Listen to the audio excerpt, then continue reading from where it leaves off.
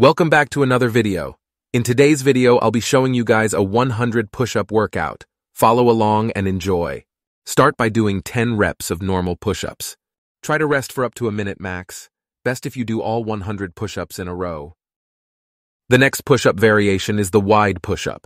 The wide push-up is a great variation to help build a bigger chest in calisthenics. Perform 10 reps as followed.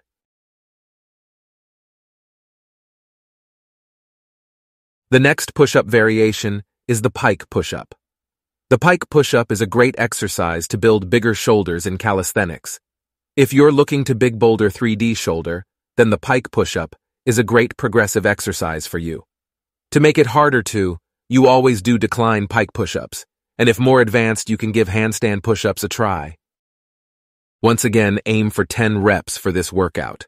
If 10 reps in a row is too hard, you can always rest between reps and slowly build up strength over time to perform 10 reps in a row. The next exercise for this 100 push-up workout is the supinated push-up. The supinated push-up is best performed on parallettes or shown put. You can also do them on the floor. The supinated push-up is a great exercise to build bigger and stronger biceps in calisthenics. Perform for 10 reps. The next exercise is the diamond push-up. This push-up exercise is great for building stronger and bigger triceps in calisthenics. You know if you're doing the exercise correct when you feel the stress on your triceps. Once again, perform 10 reps as shown. The next exercise is the scapular push-up. This exercise is great for building stronger scapulars.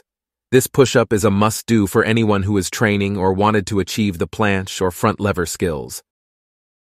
Once again, perform for 10 reps for this workout.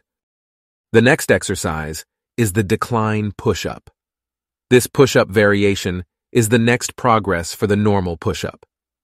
This is basically the same as a normal push-up, but you are on a decline angle as the name suggests, which makes it quite a lot harder than the regular push-up. This next exercise is one that not many people would know of, let alone tried it before. This push-up variation is called the dead push-up.